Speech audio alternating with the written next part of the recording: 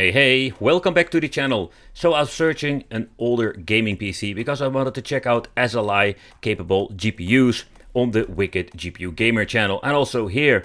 But I needed this old test bench, and this is a quite interesting one I recently picked up for not a lot of money. With a built-in DVD drive and a docking station for a hard drive or an SSD, this is an old school CM690 Cooler Master.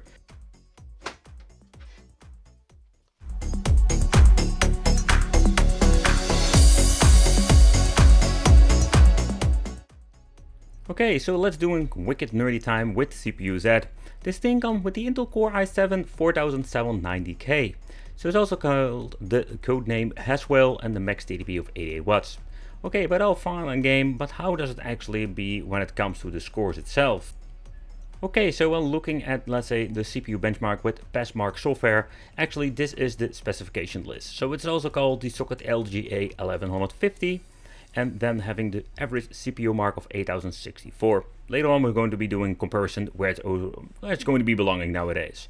So clock speed of 4 GHz with a turbo of 4.4 GHz, already mentioned before. It's a TDP of 88 watt, 4 cores, and we're having 8 threads. The CPU benchmark scores with Geekbench, it's going to be the single core 3085, and with the multi-core it's going to be 4400. But what is even more fun is check what kind of, let's say, comparison we're having with newer generations.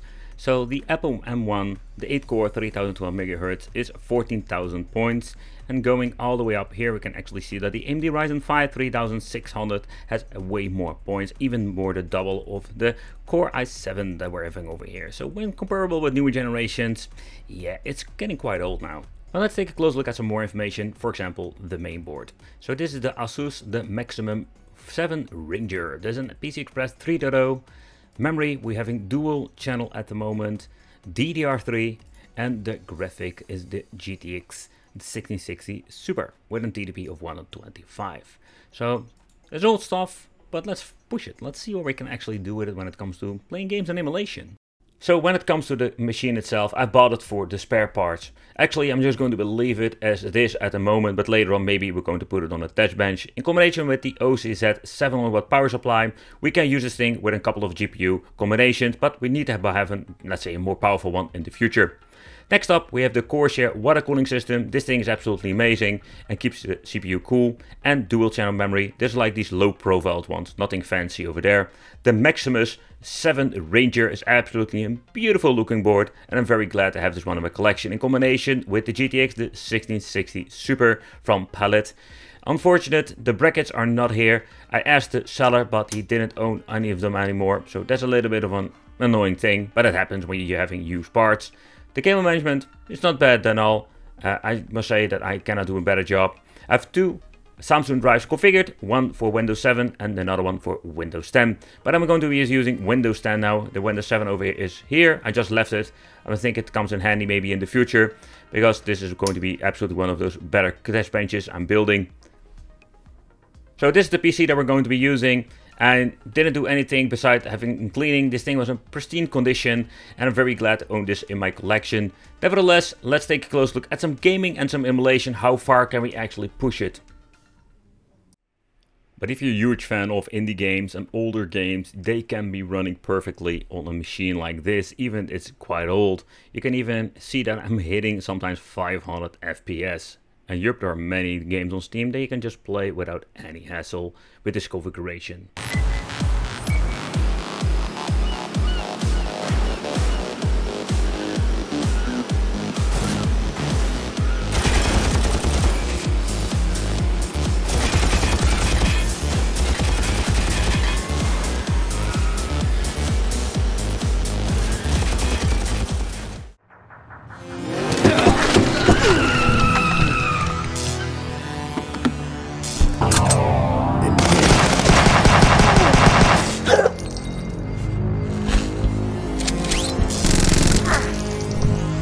Enemy casualties confirmed.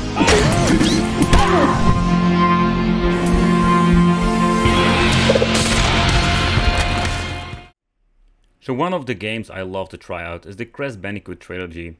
I'm testing this game out because I just love the Crash Bandicoot games, but also it's a very cool game to actually use on, let's say, your PC.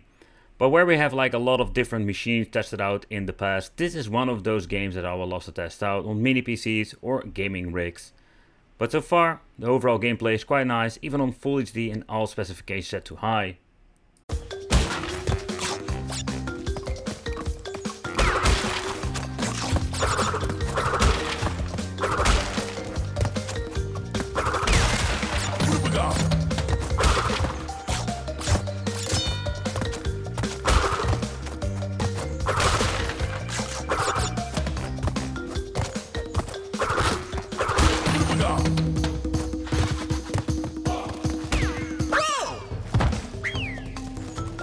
But in the end, the configuration let us play a lot of older games, especially when it comes to, of course, the GPU. So then I wanted to see, let's push it and let's check out what we're going to have with modern games, AAA games, and how will they run and how will the overall gaming experience will be. Some games, especially like the new ones, we can also tweak it to have it to the low and medium setting, but I just want to put everything on high and just see what happens. Let us begin. Let me have some fun. Round one. Fight. Hadouken! Fighting uppercut. Shoryuken! Hadouken! Where you going? Shoryuken! Ten left.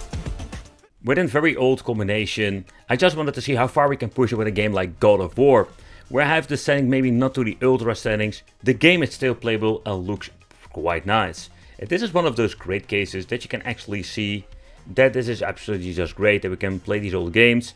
Looking to the CPU-GPU combination, I do get the feeling that the CPU is absolutely a bottleneck for the GPU at this point.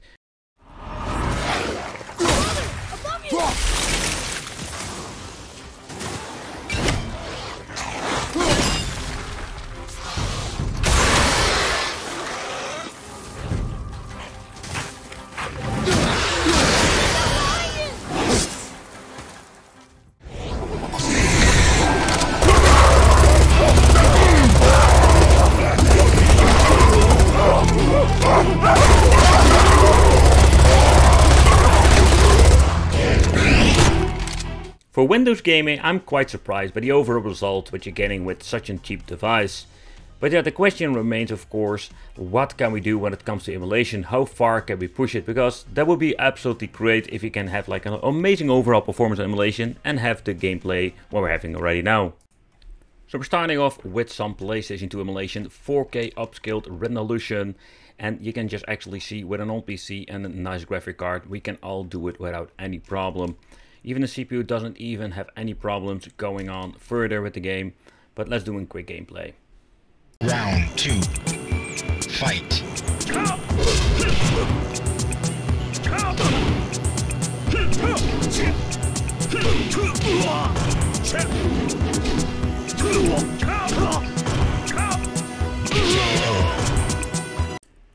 A significant difference when you're looking at previous load times with PlayStation 3, especially with a newer generation of Intel CPUs and AMD, it's almost instant when it comes to loading up, and with some older CPUs, we just need to wait a little bit longer than normal. But if you want to get in some PlayStation 3 emulation, it's not going to be an issue with this PC and this older 4th generation Intel chipset. What you do need to take into consideration, depending on how much you want to upscale it, but also what kind of game you actually want to play.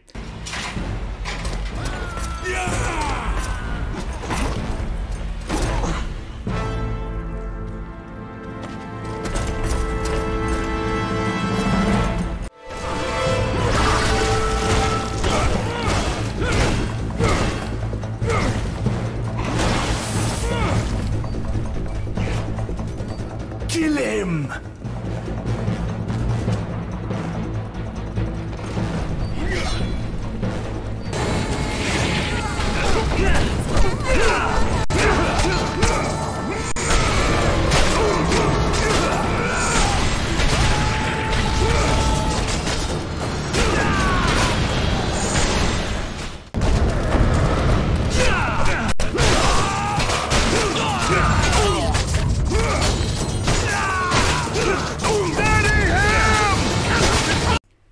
But when it comes to PlayStation Portable, here we have the absolutely amazing overall performance.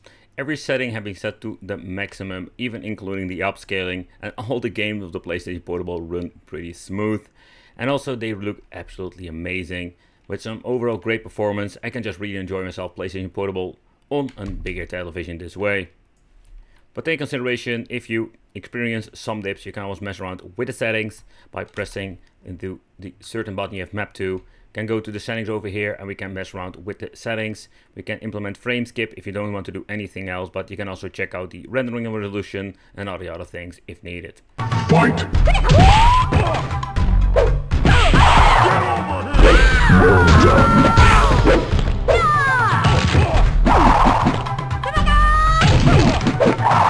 Get over here!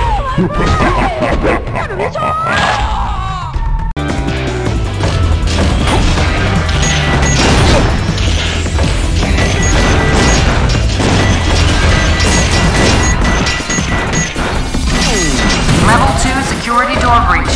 Level 2 security door breach.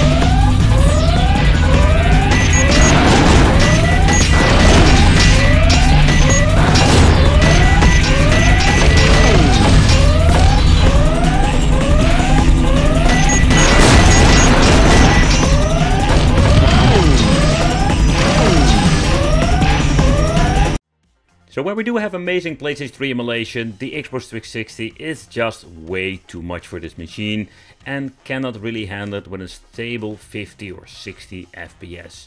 So this is absolutely a no-go. We do have overall better performance than most of the mini PCs I've been testing now. But again, it's old hardware, but still, the overall performance is not really enjoyable and playable.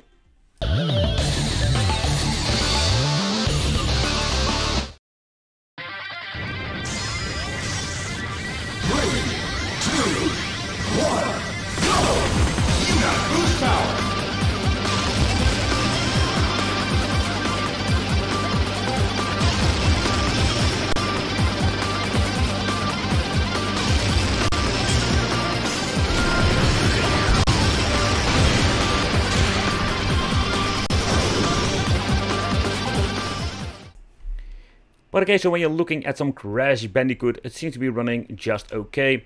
Do have some frame dips going on, but this has something to do maybe with the compatibility and the emulator version. But beside that, we did have some amazing overall performance with F-Zero GX. And when you're looking at these old specifications, we can just play so much cool stuff. And you can always start tweaking, pulling down the internal resolution 1080p or 2K, and having an amazing overall performance there.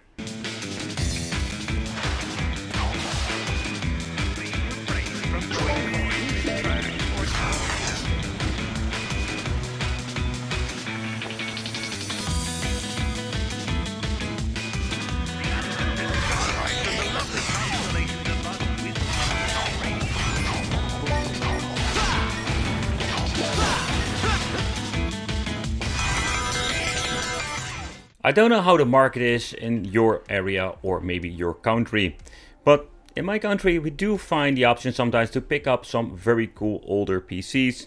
I bought it for testing GPUs, so join me on the Wicked GPU Gamer for more testing regarding that. But the overall performance, it's quite surprisingly good, and we can still play a lot of cool games, even if it's like indie games or AAA games, or you just want to do simulation. There are a lot of many options that you can just do with an old PC like this. Old hardware can still be used for many cool, let's say, different things. And, of course, emulation is one of them. Thank you all for watching, consider subscribing, check out my Wicked GPU Gamer for more stuff about PCs and GPUs. And it will be great to see you in the next video.